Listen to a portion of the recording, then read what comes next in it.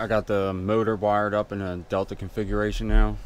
I'm glad I went that route with this new armature winding.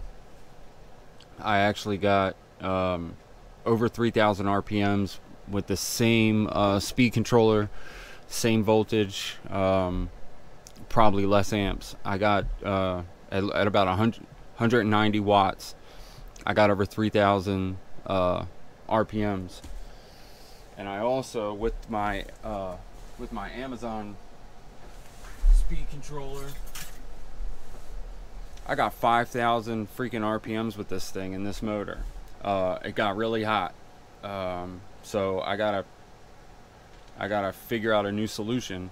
I don't want to use this. This was mainly just for testing purposes, but it lets me know that I can achieve that kind of RPMs. I don't even know what kind of power I can put out of that generator with this thing spinning 5,000 RPMs. I only need like 2,600 RPMs to give me the voltage that I need to directly charge my batteries after it's rectified, and that outputs like 1,500, 1,600 watts while only consuming less than 200 watts or 200 watts. So it's definitely possible.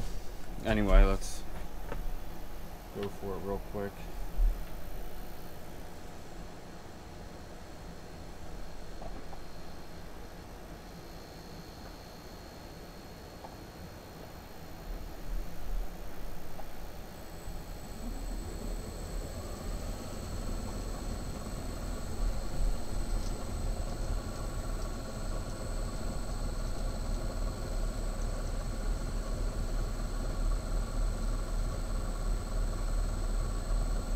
Got 1,100.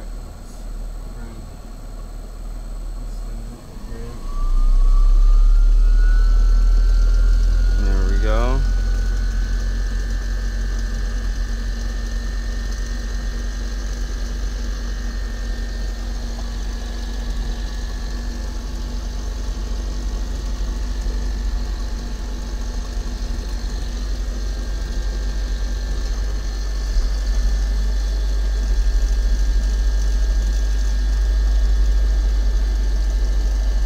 A little bit of vibration, some imbalance, but I'm at 2,900, and I can get a little bit more than that.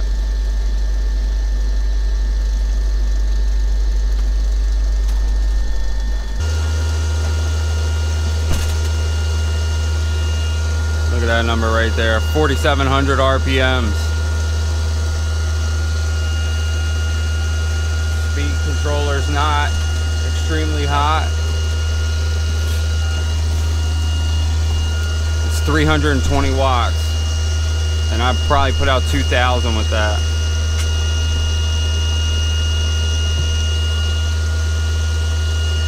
But I don't trust that speed controller for any extended period of time at that kind of speeds.